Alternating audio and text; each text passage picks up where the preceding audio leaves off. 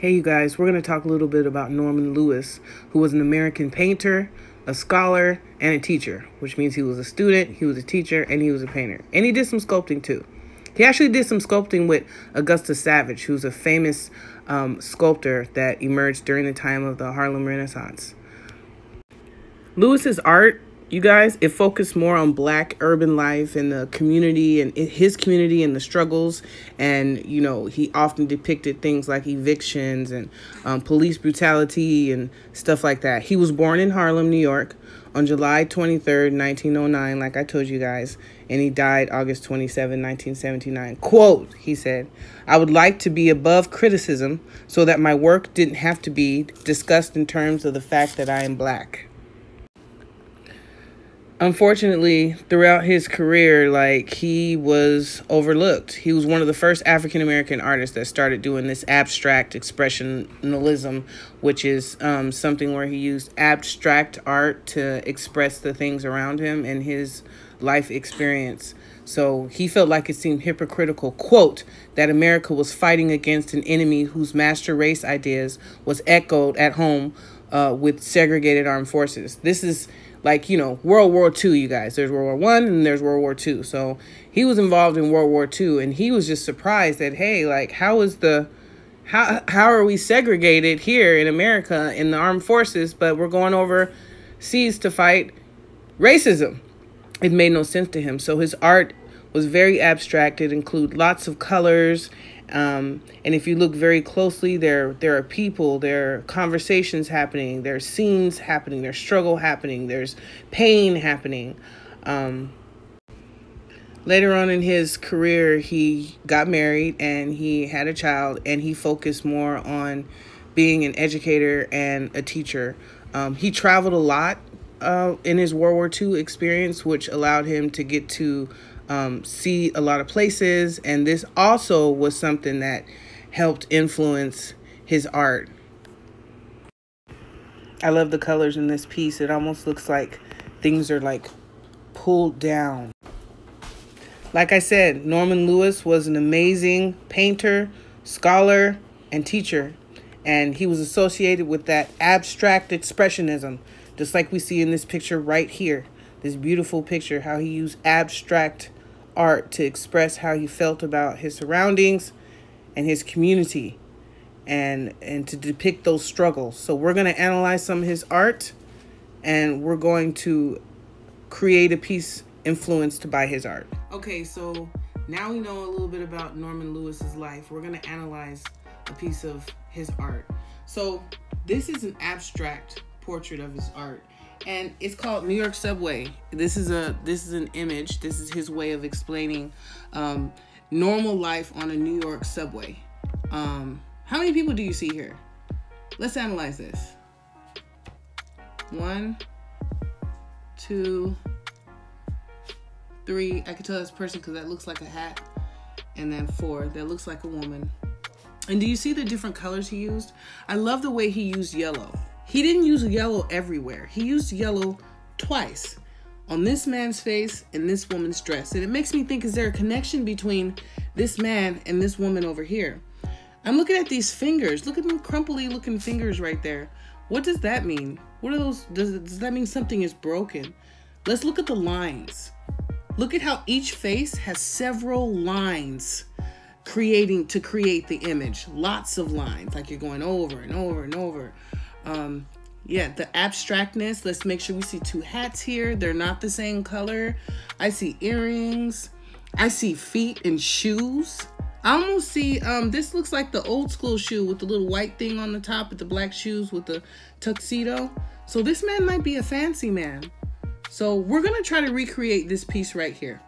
So the supplies we're going to need to create this piece, we're going to need Sharpies, and we're going to use watercolors to create this. So let's get started. I know that I have 1, 2, 3, 4 people. So the first thing I'm going to do, I'm going to create some abstract heads to make sure I have my 4 people. And then I'm going to go from there. I'm going to put a hat on 2 of them. And then I'm going to go from there. Okay? Okay, so I'm going to create my 4 heads. So I'm using a Sharpie instead of a pencil first. You might want to use a pencil first. But I'm just using a Sharpie because this is abstract art. So I feel like there is no messing up. You can always turn something into something else. So we've got one person over here. And you're just gonna look at the picture and do what you feel like you see. It looks like her head is doing some craziness, and she's got a skinny neck, and then she's got this huge belly that's coming around. Yeah, I can see her back. We can see that I can see her back over there.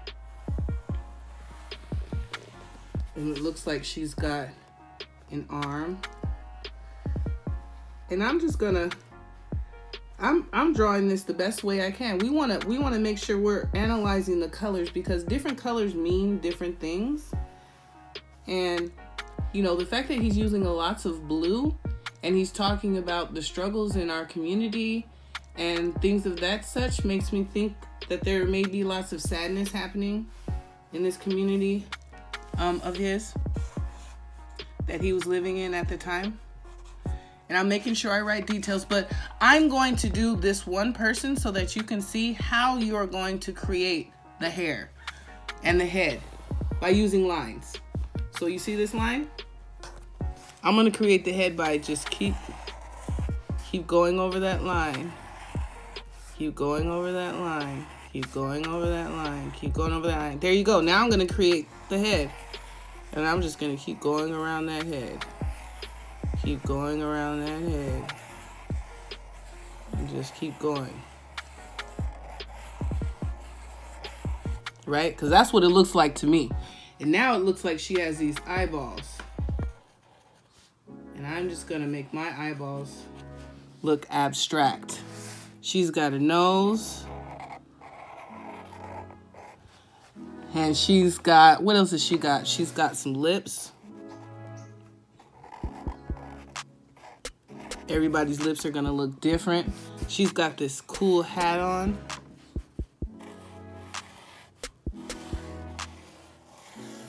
Right? And she's got some kind of cool ruffles happening in the front of her dress here. Oh, she's got on high heels. Shut up, girl. You went somewhere fancy. So I put on her high heels. So let's just measure the second head, third head, and fourth head. So the second head looks like it's very odd. And then the third head is kind of shaped like a head a little bit more. And it also has like a hairline beanie. And then we've got another hat. This hat looks like it's going like this. And I'm just going to keep drawing what I see with this Sharpie. I'll come back to you when it's time to paint. I'm going to keep drawing this. Okay, so I finished drawing mine with the Sharpie. There's a lot of places where I feel like I messed up, but I didn't care. I just kept going, like up here and on the hat. It's very important in this project in analyzing Norman Lewis's work is that we pay attention to detail. Like, you cannot just make a head. That head has several lines inside of it. You cannot just make the hat appear on the second person. That hat has several different types of lines in it. And this piece says a lot of stuff. I also noticed when I was drawing this woman here who, out of everybody, seems happy but also shy. And I could tell these are her hands. Maybe they're doing something like this. And her legs are turned inwards, which to me indicates like shyness. So now the next part of this is to just watercolor it. So we have an abstract piece we made of Norman Lewis's, and now we're going to watercolor it. Some of the colors we're going to use may not be the colors that Norman Lewis used, because we may not have those colors. So let's get to it. Okay, so I'm finishing up my painting. Can you guys see how I'm doing here? I paid lots of attention to detail. I forgot her earring. This is watercolors, you guys. So I'm using watercolors like I said in the beginning. I know that this is supposed to be white, but it's just like doing something to my... Doing something. Look at these people. They're dancing. They're dancing. Can you see good? No glare? Okay. Real quick. Let me grab some yellow. I always like to, even if I'm not, even if the color's not there, if there's any extra, I like to fill the space. I always tell you guys when we're painting, or fill the space from corner to corner to corner to corner, from corner to corner to corner to corner. The whole thing should be full of color, right? That's called filling the space. If you're doing color, if you're doing black and white, that's different. But here is my interpretation, my replica of Norman Lewis's Near Subway. And so your job is to look at this picture here, the Norman Lewis, pause the film, pause it, and then create. Now remember what I did. I used Sharpies to create the scene and create the picture the best I can. And then I went in with watercolors and I just watercolored it. I actually used some different color Sharpies too, just to add some accent. So you can use different color Sharpies too. It doesn't just have to be black. And so, Norman Lewis, what a wonderful guy.